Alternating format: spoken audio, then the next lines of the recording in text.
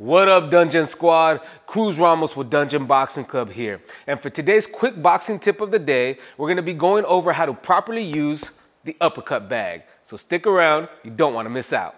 Oh, yeah.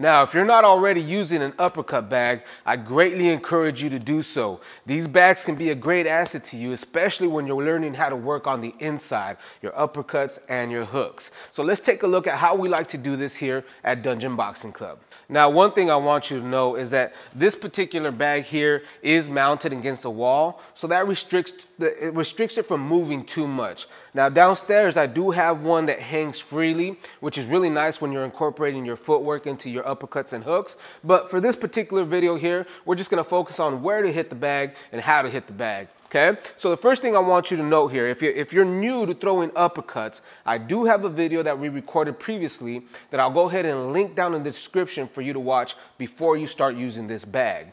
Now, it might be a natural tendency seeing this bag to want to throw your uppercuts in this area here. Two reasons why that doesn't work. First of all, you could end up injuring your wrist and elbows if thrown with enough force to where it causes you to overextend your arm.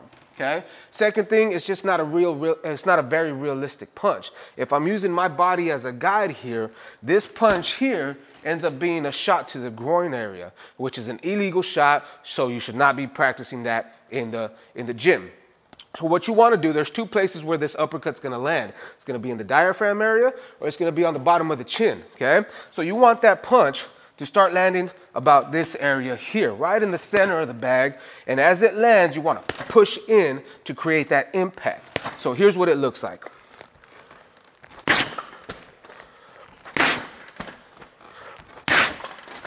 A second use for this bag is to work on your hooks. If you notice, it has these big open ends here, which are perfectly set up for you to throw your hooks, okay? Same thing, you're gonna use your body as a guide, okay? So if I'm throwing that hook, I'm gonna shoot it towards the head area here. So you wanna make sure you're raising that elbow, turning the hip, using the shoulder to generate the power you need to create an effective hook. And here's what that looks like.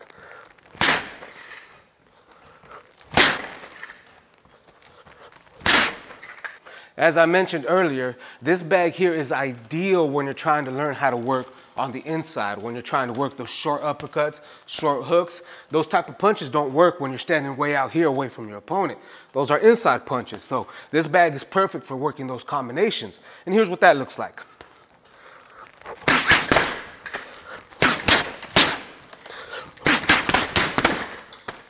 So that's just a few ways that we like to use the uppercut bag here at Dungeon Boxing Club. One of my most favorite drills to do is I'll set up the timer for 3 minutes. Now this is when I'm working on my heavy bag routine.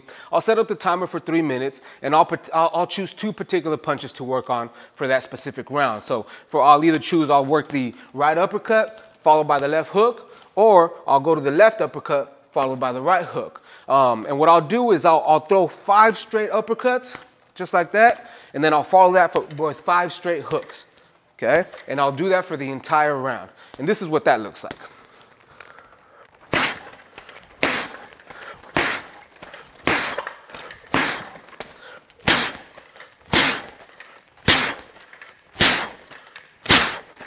Now that does get a bit tiring, but as the old adage says, practice makes perfect.